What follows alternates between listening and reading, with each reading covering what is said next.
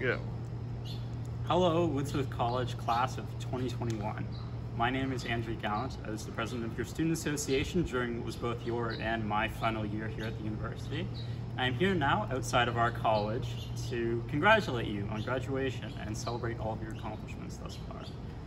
Now, many people in doing so would probably say something that ultimately boils down to, congratulations, you did it.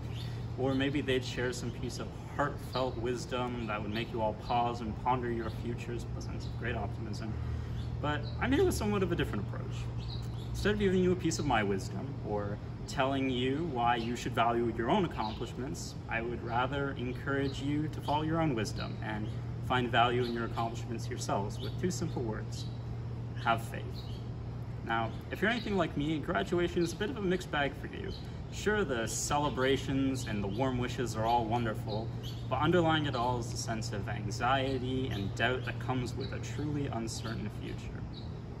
Now, in the face of a future which is more elusive to you and I than it has ever been before, I say to you, have faith.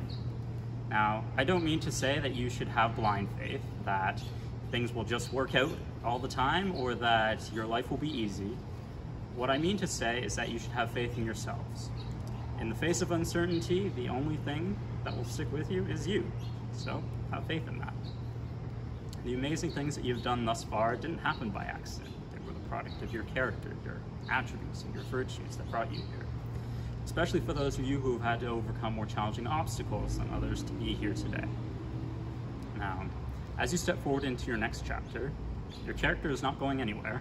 It has served you well thus far, so continue to grow it, and it should continue to serve you well into your future.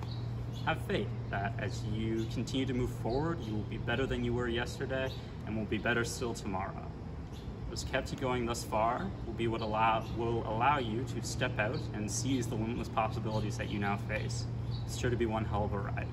So here's to you. It's all that you've accomplished thus far, and all that you will accomplish in the near future.